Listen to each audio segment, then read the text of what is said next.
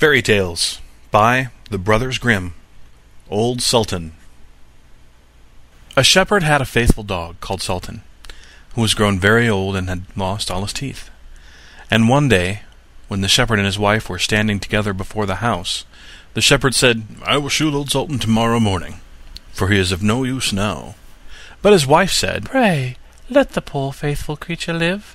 He has served us well a great many years, and we ought to give him a livelihood for the rest of his days." "But what can we do with him?" said the shepherd. "He's not a tooth in his head, and the thieves don't care for him at all.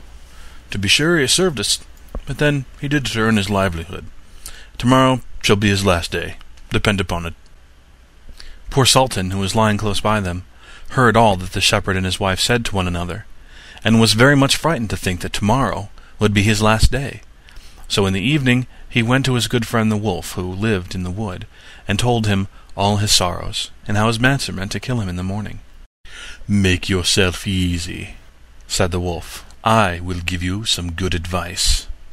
Your master, you know, goes out every morning very early with his wife into the field, and they take their little child with them and lay it down behind the hedge in the shade while they are at work.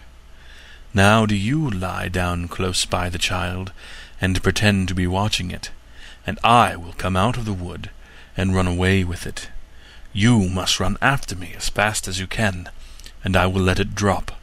Then you may carry it back, and they will think that you have saved their child, and will be so thankful to you that they will take care of you as long as you live."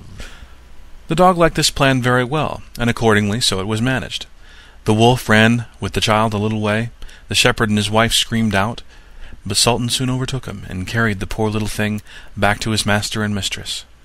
Then the shepherd patted him on the head, and said, "Old Sultan has saved our child from the wolf, and therefore he shall live and be well taken care of, and have plenty to eat.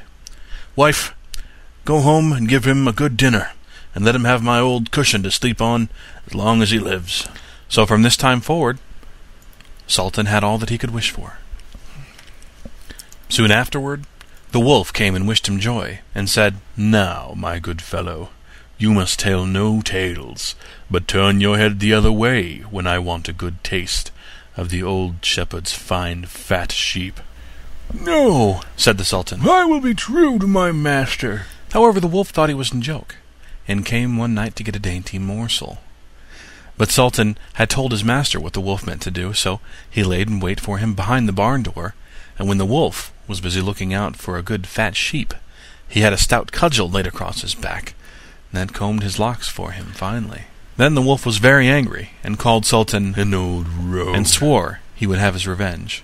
So the next morning the wolf sent the boar to challenge Sultan to come into the wood to fight the matter. Now Sultan had nobody he could ask to be his second but the shepherd's old three-legged cat, so he took her with him. And as the poor thing limped along with some trouble, she stuck up her tail straight in the air. The wolf and the boar were first on the ground, and when they espied their enemies coming, and saw the cat's tail standing straight in the air, they thought she was carrying a sword for Sultan to fight with, and every time she limped, they thought she was picking up a stone to throw at them. So they said they should not like this way of fighting, and the boar lay down behind a bush, and the wolf jumped up into a tree. Sultan and the cat soon came up, and looked about, wondering that no one was there. The boar, however, had not quite hidden himself, for his ear stuck out of the bush, and when he shook one of them a little, the cat, seeing something move, and thinking it was a mouse, sprang upon it, and bit and scratched it, so that the boar jumped up and grunted and ran away, roaring out, "Look, up there in the tree! There sits the one who is to blame!" So they looked up, and espied the wolf sitting amongst the branches, and they called him a cowardly rascal, and would not suffer him to come down till he was heartily ashamed of himself, and had promised to be good friends again with Old Sultan.